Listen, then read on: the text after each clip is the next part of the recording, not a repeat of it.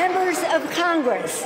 I have the high privilege and distinct honor of presenting to you the President of the United States. 美國總統拜登發表佢就職以嚟嘅首份國情咨文，抨擊俄羅斯總統普京入侵烏克蘭，並努力推進政府過去一年以嚟試圖推動嘅國內政策。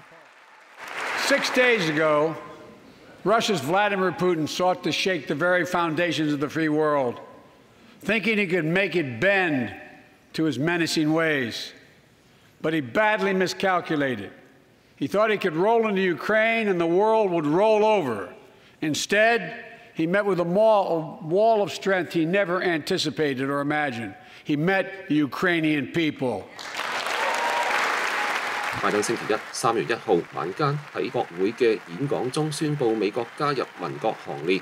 禁止俄羅斯飛機進入美國領空。自從2月24號俄羅斯發動侵略戰爭以嚟，拜登政府同幾十個盟國宣布一系列針對俄羅斯嘅制裁措施。拜登喺演講中話，普京將會為入侵烏克蘭付出沉重同埋長久嘅代價。佢喺1個鐘頭嘅演講嘅大部分時間都努力說服國會投票資助政府提出嘅多項重大國內政策，包括大幅度提高針對公司同埋富有人士嘅徵稅，嚟到幫助資助一項巨額嘅基礎設施法案同埋多項為民眾減輕經濟負擔嘅措施。國會參議院共和黨人喺拜登仲未有結束演講時就發表一份聯合聲明，指責佢嘅徵稅同埋使用稅金嘅措施錯誤同埋輕率。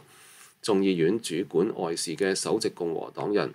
麥考爾喺拜登發表國情咨文前發表聲明，指責佢外交政策嘅失敗出現喺世界舞台中心，美國嘅敵人亦都睇在眼內。